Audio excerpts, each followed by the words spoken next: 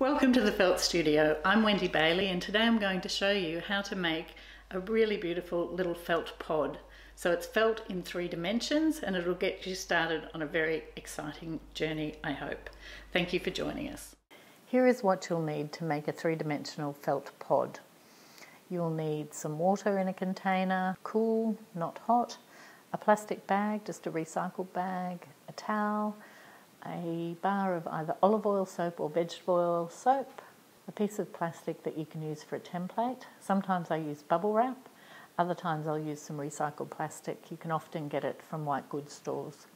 A pair of sharp scissors with a sharp point, a balloon is very handy, some tulle netting, just a piece big enough to cover your template. You can make your template any size. The tulle netting is scratchy and cheap, it's just ballet tulle. Bubble wrap with the bubbles up on top of the table. Some 18 micron wool. You only need about 20 grams to make a small pod. I've also got some silk fibre, some linen fibre and some threads. The threads I don't actually use in the video, but you can pop some nice fine threads of cotton or wool or rayon on the surface and it gives a beautiful texture. Sometimes it's good to put a towel underneath your whole piece of work as well. Just stops any dribbles going on the floor. The first thing you're going to do is pull out the wool tops. And you just use the end of the wool top, the last centimetre, and you try not to put your finger on top of the wool top. So just hold it like a bunch of flowers and pull with your dominant hand very fine layers of wool. And you're going to pop them in a shingle pattern. So you want the whole template to be completely covered with wool and not to have any gaps or spaces. You want it to hang over the edge of the template about 1 centimetre. Make it nice and tidy. The second layer of wool tops is laid perpendicular to the first, so in an opposite direction. So again, just pulling on that last centimetre of wool and placing it over the top of that first layer in the opposite direction. Just wanting to make sure there's no spaces and make sure that you're only pulling on that last centimetre.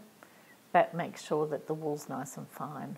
Give it a little pat down and pop your net on the surface. Next you're going to get your bar of soap and swish it around in the water just until the water is soapy. You don't want it to be milky or very, very soapy. You just want tiny little bubbles when you swish your fingers. You can see what it looks like there. The soap just allows the water to absorb into the wool more easily. It makes it a little bit more alkaline and opens the scales of the wool. So just patting with a recycled plastic bag, not rubbing too much, just patting those soapy bits of water through.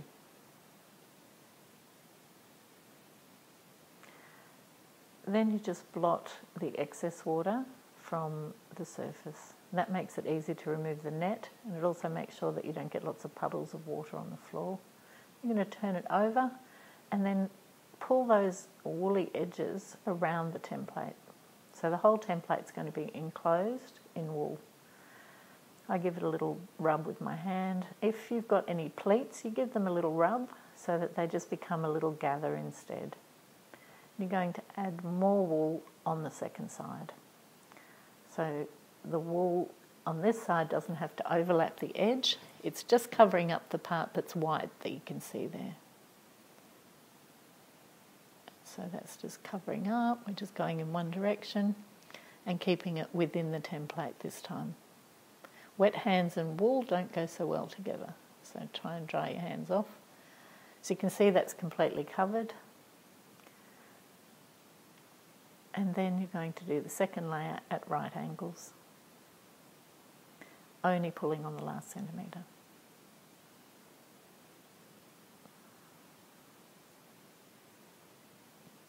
Again, just make it neat and tidy, net over, and wet as you did before with the recycled plastic bag.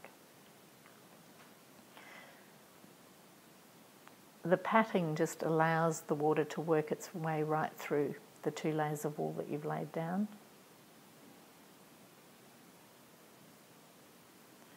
and then blot as usual. If you try and take the net off without blotting, it's a little bit harder, but it does work.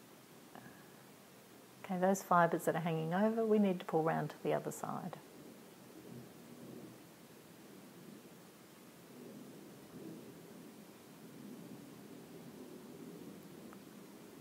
As you can see, it's completely covered in wool now.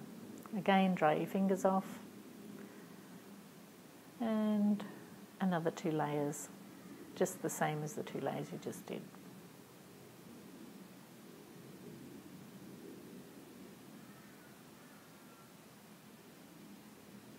Again, pulling those fibres round to the other side and filling in the centre. Making sure there's no pleats.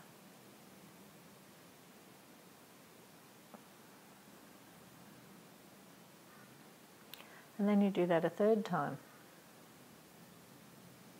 So in the end you've got 6 layers on each side of your pod.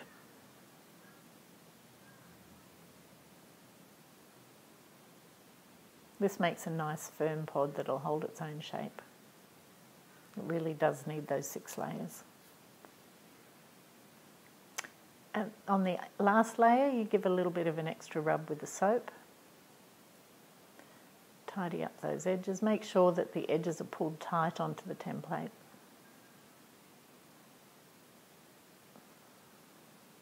Give the edges a smooth.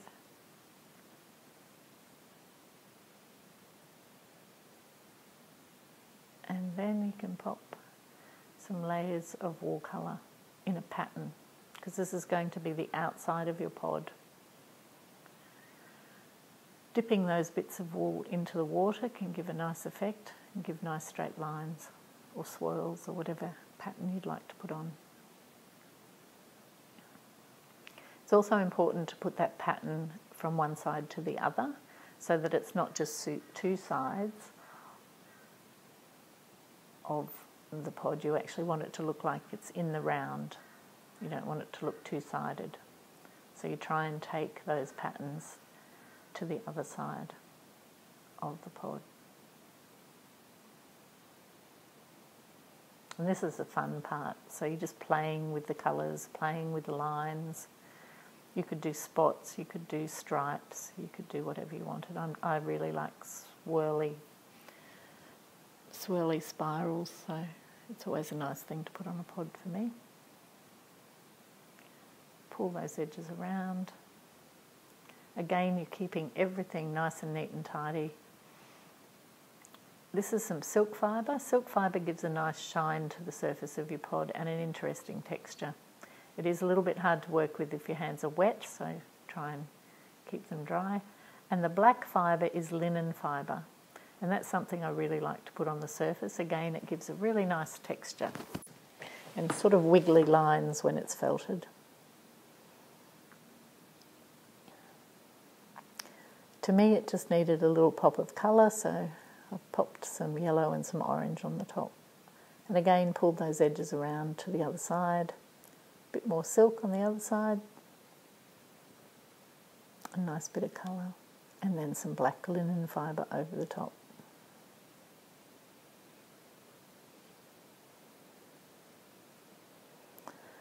Another little pat and a rub with some soap.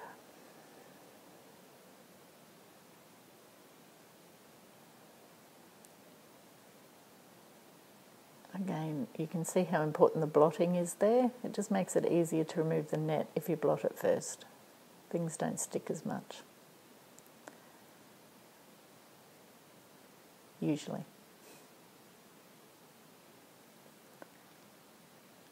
Turn that over, pull those edges round. So I'm happy with that. It's a nice pattern, it's interesting. A little bit of fibre there, just pop on the top. Again, just work around those little edges. Make sure everything's nice and tight on the template.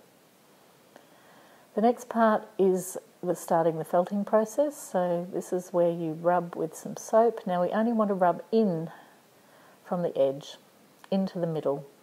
We don't want to rub off the template. So we're only rubbing in.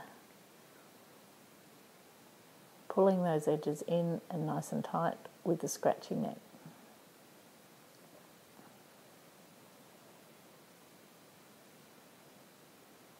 What this is doing is starting to seal the surface of the felt. Occasionally remove the net to make sure that those silk fibres and linen fibres aren't sticking through the net. Turn it over and do the same to the other side. Bit of soap and a rub. There's no time limit for this. It's really a matter of feeling and observing the felt to make sure that things are starting to stick together. Make sure those edges are nice and smooth. At this point there's no shrinkage, it's just joining the fibres together. And what we're also trying to do is get the silk fibres and the linen fibres to stick onto the surface.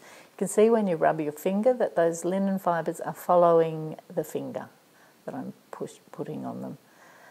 You really just want for those fibres to be stuck down. So you keep rubbing until they're stuck. Removing the net occasionally. You can see now when the finger's rubbed on it that the pattern's not moving, the fibres are stuck. That's a really good sign, and then once those fibres are stuck you can go to the rolling phase. So what the rolling is doing again is felting the wool fibres together, but it also things start to shrink. So what you'll notice is that's been rolled up in the bubble wrap, rolled backwards and forwards, and when it's unrolled it will start to sort of curl upwards, and that means that the wool is starting to shrink around the template.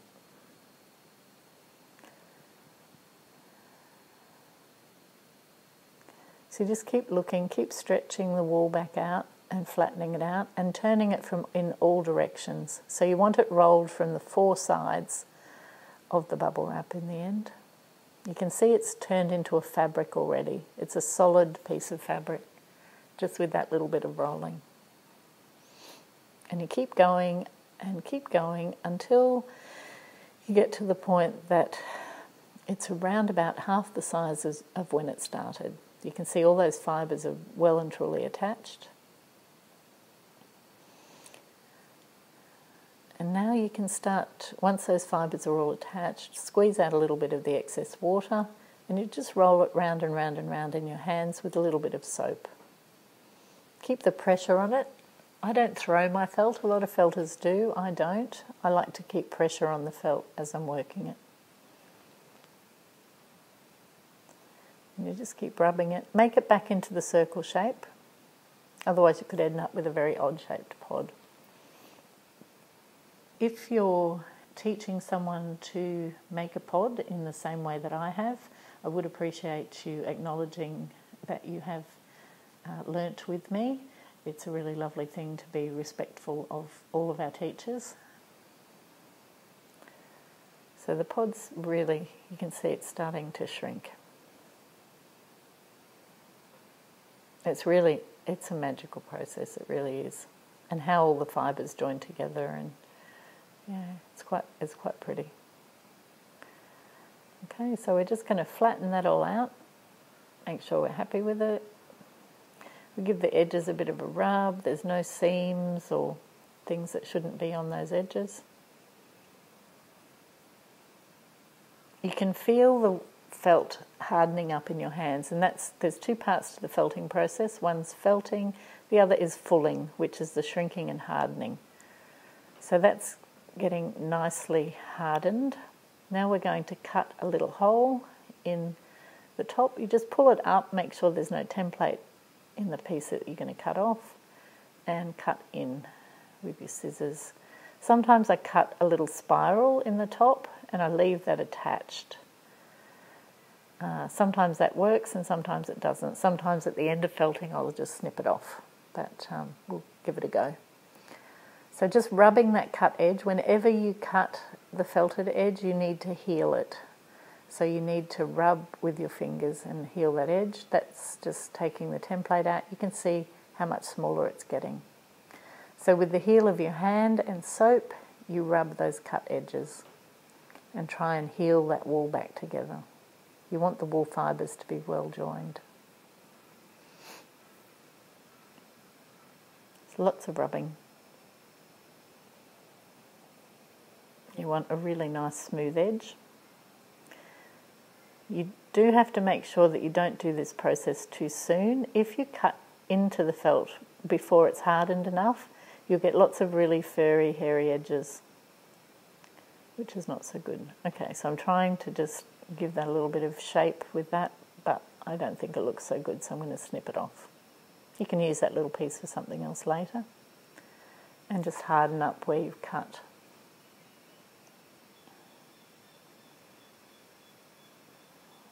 A little bit of stretching and just making it into a bit of a pot shape. Squeeze out the excess water. And keep felting. You're trying to get it hard enough that it will keep its own shape.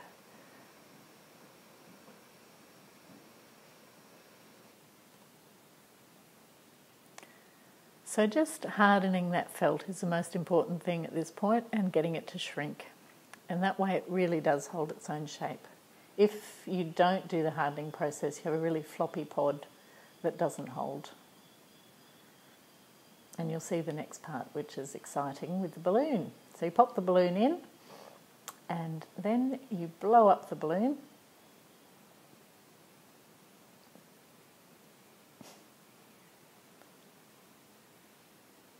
And when you blow up the balloon, you make sure it's got a big bulbous bit popping out the top. So you're overfilling the balloon with air. You really want a nice big knobby bit sticking out the top. That's it. And tie it off. You can just hold it. If you want to keep using the same balloon, you can just hold it with your fingers. Well, I'm just going to be tying it off. And you can sort of shape it into a lower, flatter pod if you want, or make it taller. Really, it's up to you. The felt will just kind of shape to the shape of the balloon, which is again one of the magic things about felt in 3 dimensions. It's just lovely. So you can see I'm pushing down quite hard on that knobby part, and that makes it easy to rub the edges of the pot. It's really fun. You just shape it how you want it. Give a little rub in your hands. You can see how cute it looks already. And snip off the top. And at this point you would rinse that pod and get the soapy water out. Pop the balloon back in and do the final shaping. And that's your pod. Lovely little thing that it is. You can also embellish the outside with beads. There's so many things that you can add on to your pods to make them look lovely. If you'd like to connect with me at the Felt Studio, you can either on Facebook or Instagram, and also by email. Thank you for listening, and enjoy your felt journey. I hope you enjoy watching me make a big mistake. We'll start again. Too funny.